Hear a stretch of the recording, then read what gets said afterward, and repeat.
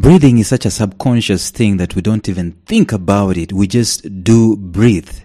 But being left breathless is something totally different. And guess what? You are being left breathless because someone else lost their breath in application, trying to craft something that will just wow you. Some value that is just out of this world. Nothing cheap is worth anyone's effort and anyone's attention, but something that is of value is something that necessity has it that it has taken away someone's breath in exerting themselves, until at the end of the day the result is it leaves you, the observer or the audience, breathless. So how can we leave our audiences breathless? Listen to this.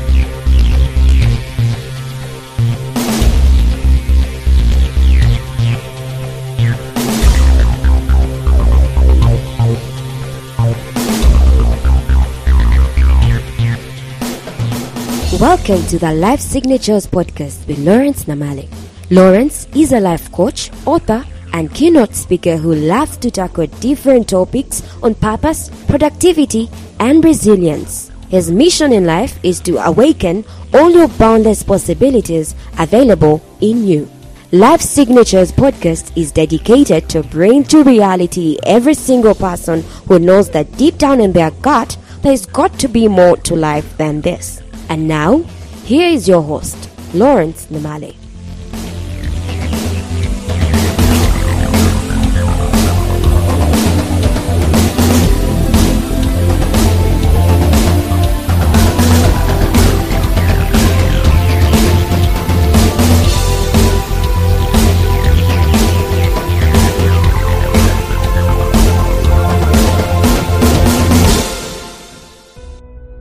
Whenever people talk about secrets in life, secrets to this and secrets to that, the connotation normally at the back of our minds is that it is something that we cannot achieve ourselves. It is something that is maybe a reserve of a few individuals.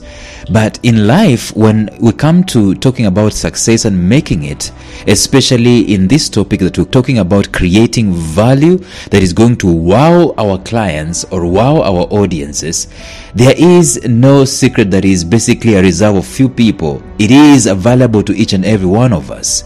And the secret is simply this, that we need to leave them breathless. And if we're going to leave people breathless, then it means that we're going to care about what we are offering to them.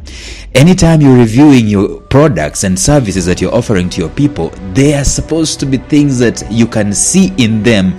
Your blood, your sweat, your tears, your effort, your time, your expenses, your love, your care, your gift, all in one package that leaves people breathless. Whenever you see Cristiano Ronaldo, this amazing soccer player, do his stuff, you will need to understand that this man is the first one in the gym and the last one to leave. He expends himself. There is blood, sweat, and tears in what he is doing. We're talking about being left breathless in life. And very many times you find yourself wowed and maybe even transported to another realm when someone is performing. I guess when you're talking about these things, when you catch yourself saying something like, that moment took my breath away, you might have used those words before, or you might even have had someone say those words. Something that leaves you breathless is something that is of necessity world class. It's something that is out of this world. So let me ask you a question. Can you remember the last time that you were left breathless? I guarantee you it might be, maybe I'm willing to bet that it might probably be as a result of you watching a performance, a film, or maybe you were just reading a thriller or something of that nature. You're watching a speech and you just shaking your head, and maybe you're watching someone deliver a message and you're just shaking your head. How did they come up with that? It leaves you breathless. It leaves you wowed. Whatever the case, your breath being taken away is just an experience that is of wonder, that is inspiring. But I can tell you this, that those moments that you saw, those moments that you are privileged to be part of, when your breath was taken away by a performance or by whatever it is that you observed, they did not come by fluke. Those moments did not come by fluke. Someone somewhere exerted themselves to such an extent that they were breathless. Look at maybe this instance where you are sweating, you are striving, you're pushing yourself hard on the physical fitness arena. Maybe you are jogging, or maybe you're on a elliptical treadmill or whatever it is, but you are exerting yourself. The most common denominator in those instances is that you start noticing what your breath is. You start noticing that I am coming short of breath. I need breath so badly. Reminds me of a success story I heard, that this guy called Socrates was asked by a guy, a protege, what can I do to become successful? Socrates told him, let me meet you near the river bank. And when this apprentice met the man, he took him to the river, and as they were walking knee deep, nearly when they go to waist deep, and maybe when they got nearly to neck deep, Socrates grabbed this protege and immersed him in water with his strength and held him down there. And this man struggled to get free for quite a long while, until when he started turning blue and Socrates released him from his grip. And he gasped for air. Socrates asked him, what was the first thing that you wanted to do when you got out of my grip? He said, I wanted to breathe so bad. And then they told him, that is how you're going to be successful. When you get yourself to that level that you are so wanting to succeed like you wanted to breathe, that's when you're going to become successful. And I'm saying this, that when you come to levels in your life where you are hungering for the next breath, do you know what that communicates to us? It tells us that you are working, you are exerting yourself against some kind of pressure. You are sweating it out, blood, sweat and tears. That is, my friend, the crucible where the breathless moments are created. People don't see these moments. People don't see you practicing in the mirror. People don't see you tearing up your speeches the 8th time you're trying it out and you're frustrated by it, you're sweating. That's the preparation. People only see the grandeur, the class, the world class. And it is necessary, the process is necessary. The process that you're going through to exert yourself, it is absolutely necessary if you're going to create value that is going to wow people. People normally ask me, where do you get your information from? All these days, every single day you are here, you're talking to us, you're writing, you're doing this, and you're quoting and so on. Where do you get that information from? Where do you get the time to do this? I exert myself to such an extent that I am noticing my breath. I am noticing that I need to grasp my breath. You see, if we're going to operate from the level of where we are seeking to be comfortable, we are remote controlling, we're Bluetoothing, we're using AI and all those things where our own bodies are not being exerted, our minds are not being exerted, our spirits are not being exerted, our minds and mental beings are just being there flat out, not being used, not being stretched. That's the word I was looking for. Not being stretched to such an extent that we feel the discomfort. If we are always going to look for comfort, then we're not going to go to that level where we are exerting ourselves and we're producing seamlessly value-filled, breathless performances. It comes with a price. Before he breaks a record, an Olympian will be found exerting himself in obscurity, literally running out of breath. And I'm told there is actually a video that shows these people, these famous athletes trying to practice. They exert themselves to such an extent that they throw up. They are pushing their bodies against the comfort of the day.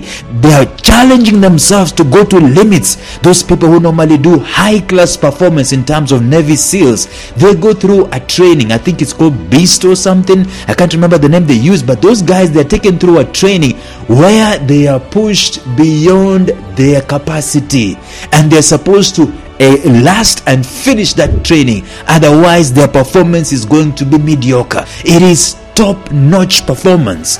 This top-notch performance, especially in this decade, is going to call for you and I to be so hardworking, to be so exerting ourselves, to be so daring. To go for it with all our hearts, all our strength, all our minds. There's actually a scripture that attributes it to this. It says, you should love the Lord your God with all your heart, all your mind, and all your strength. And that's how living is supposed to be. It's not just a religious game. It is living. We should, when we have our hands doing something, we should do it with all of our hearts, all of our minds, all of our strength, especially if it's for the benefit of someone else, so that when someone else comes across what you and I are doing, their breath is taken away and they are blessed that they were able to hear us, or they were able to listen to us, or they were able to see us, they were able to read us, and so on and so forth. They are coming in contact with us and our products and our services because we were breathless. This world, my friends, is filled with as many things as possible. If you wanted a podcast on purpose, there are thousands and thousands around them. If you wanted a podcast on productivity, there are thousands upon thousands of those. But not all of them are top notch. Not all of them, the creators have exerted themselves. Not all of them are going to leave you breathless. In fact, you can give up trying to look for one that is really breathless. But once you find one that gives you absolute value, guess what happens? You become a faithful follower, and you will never drop out of it. In fact, you go one step ahead and you start mouthing, you start sneezing, so to speak. You start sneezing and telling people, have you seen this? Have you watched that? Have you listened to that? Because you are left breathless. The natural disposition for you as a human being is, when you are blessed by something, you look at the guys that are in your life, that you are in love with, guys that you're in harmony with, and you also want them to experience the same kind of harmony. That's why, ladies and gentlemen, the biggest form of marketing is word of mouth. But people do not word of mouth anything that is ordinary. People word of mouth things that are extraordinary, things that are breathless. There is this guy, I think it's Ralph Waldo Emerson, and that thing has been debunked or whatever it is, but he said something to this effect, that if a man has good corn or wood or boards or pigs to sell, or can make a better chair or knives or crucibles or church organs than anybody else, you will find a broad, hard, beaten road to his house, even though that house was situated somewhere in the wilderness. And I paraphrase him, and it's the absolute truth. That's why people normally say, okay, there are no jobs. It is the truth that there are no jobs in the traditional sense, but this world is looking for things that are going to leave them breathless. If you can leave your audience breathless, whether you have a job or not, believe me, you have something to do. You have a tribe of followers, you have a group of people who are looking up to you, and they're asking, when is the next product going to come out? That's why people, like, when I come to writing, there are few guys who write, few authors that I have held them in high esteem. I can mention this Christian fiction author called Francine Rivers. When Francine Rivers releases a book, it is news, my friends, because you are assured your breath is going to be taken away. Whenever this man called Malcolm Gladwell releases another book, it is news, and we are sure that our breath is going to be taken away. Whenever Tyler Perry sometimes releases another sitcom, we are assured that our breath is going to be taken away, and we are waiting because of interacting with people who have taken time, they have taken blood, they have taken sweat, they have taken tears, they have taken their very being, and they have exerted it to focus on one project, and they're selling us that project. We look for money to purchase it. We look for a way to experience it one way or another. So in this new decade, let us focus, and I'm speaking also to myself, let us focus on creating wow, the wow factor. And I'm going to talk about that in these episodes, in this podcast, maybe sometime in the future, how we can be able to create a wow factor, an okay plus one factor in whatever product or services that we're producing. But in this decade, we're talking about strategic planning, positioning ourselves to succeed in this decade and beyond. If we are going to do that, then we must come to the level where we are focusing ourselves on living people who are interacting with our products and our services breathless. There's a guy whom I normally used to do my graphic designing things.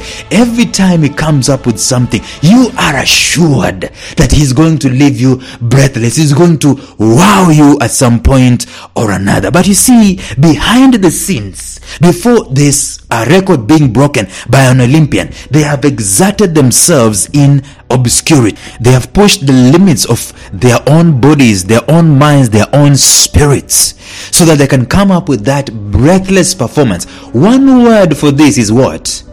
Training. That is one word for it. Training, not education. Training. Training is totally different from gathering knowledge. Training basically is using knowledge, especially at a personal level, so that you can create things and you can perform things and you can become better than you were previously.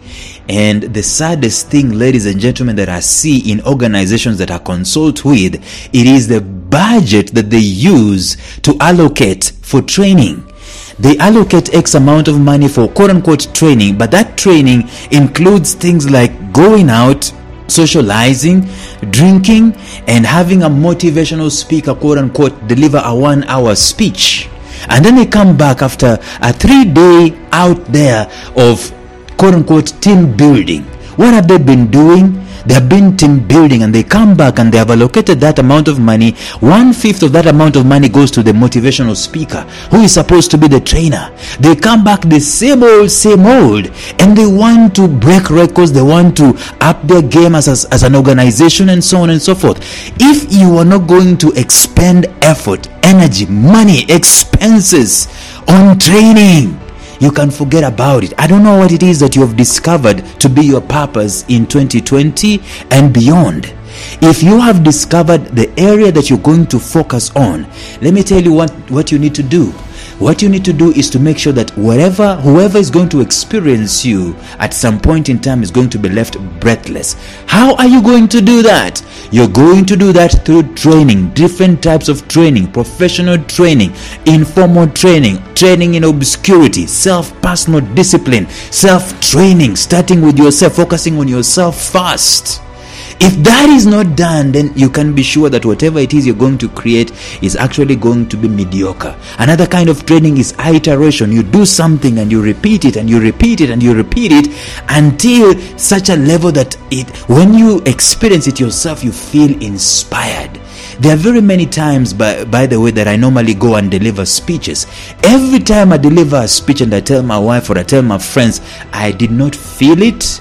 Normally, I did not feel it, and normally the crowd also did not feel it. But every time I go out there and I also leave myself breathless, I know for a fact that the people that listened to me, they were left breathless. Yesterday I told you I was going to share with you that I'm going for this speech contest and so on and so forth. So I went for this speech contest, and immediately after delivering my speech, I told my wife I did not feel that speech, and I was targeting to be maybe top 2 so that I can go and represent my area in the division level, the district level of Toastmasters.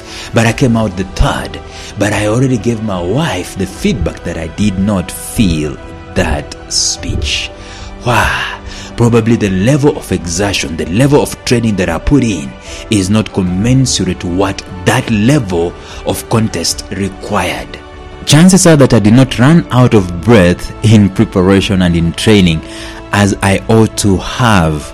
And if I did more of running out of breath, so to speak, in practicing my speech, chances are that whoever listened to me would have been left breathless, and I would have met my target and my goal to represent my area. But I live to fight for another day. See, something interesting about breathing, it is that what we need in life is to breathe. Breathing is such an interesting thing because it is something that happens in the subconscious. I don't need to think about it. I don't need to count how many times I breathe in a minute or in a second. I just do breathe subconsciously. Right now, you did not even notice that you are breathing until I mentioned that fact. It happens subconsciously. But then the moment you start noticing that you need breath, chances are that either you are exerting yourself or you are not okay physically. It's the paradox.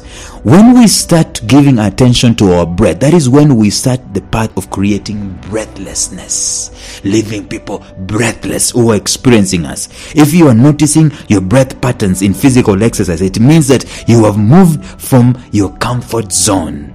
Now you are the very next breath is important to you. You have in a moment flipped the narrative. You are no longer a slave to your body anymore. The body is now a slave to you because you determine what it does. If your healthy body is the one that is dictating what time you're going to wake up, what time you're going to eat, or what time you're going to do exercises, or how you're going to show up in life today, guess what? You are a slave to it.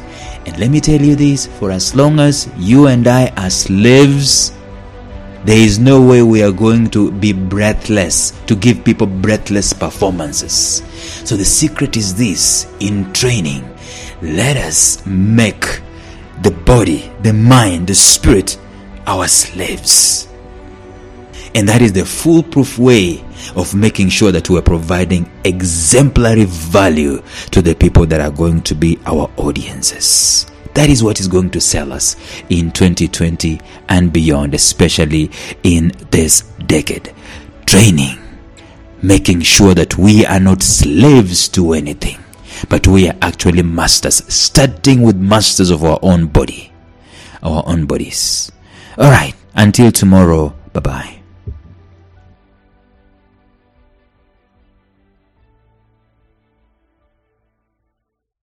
A special shout out to my mentor Jeffrey Howard of Visionary Business University, found at mastermindmentor.com, who has graciously provided me with the soundtrack and the introductory track to this podcast. Thank you, Jeff. Thank you for listening to Life Signatures Radio. If you enjoyed today's show, subscribe to Life Signatures Radio on iTunes, Stitcher, or visit our website at lifesignatures.libsyn.com. Life Signatures Radio, fresh, clean, and inspiring.